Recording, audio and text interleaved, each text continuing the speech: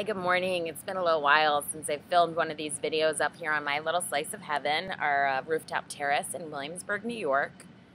And this is September 13th, and I do live in New York City. So this week, although the nation felt it, the 10th anniversary, I think anybody living in New York feels it a little bit more deeply. And I do actually look out at a view that was changed 10 years ago because of acts of hate and what I really believe to be fear. We fear people who are not like us. And I make no bones about it. I'm in the network marketing industry. It's an industry I absolutely love. I think it's extraordinary. And this week has really had me thinking about how our industry is able to be a tool for eliminating fear and hate.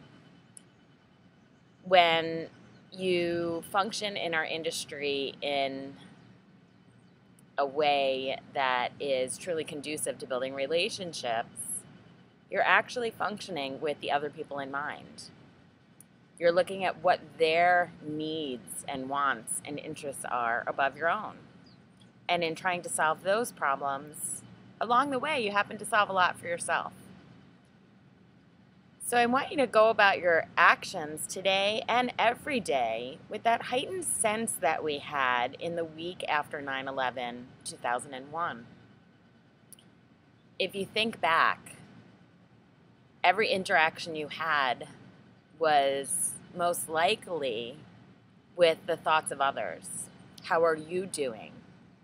Were you affected? Is anybody you know affected? When we approach others with care and concern about them and seeing if there's anything that we can do to help, we really open our hearts up and we open ourselves up to extraordinary things happening. I really made an effort in the last couple of days to make sure that I opened myself up again the way I did after 9/11, 2001. This conversation on the subway actually ended up to meet what I know is going to be a new friend. Reached out to some people that I haven't spoken to in a while and made sure to check that everybody was doing okay. Be kind to one another. It's really all we have. Material things are great. It's really fun to have the fruits of labor in that way.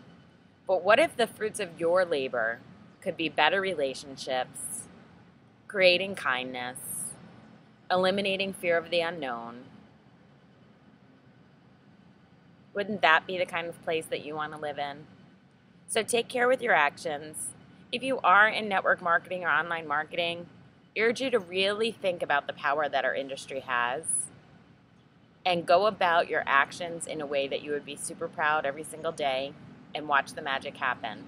And as always, be you, be unabashedly you.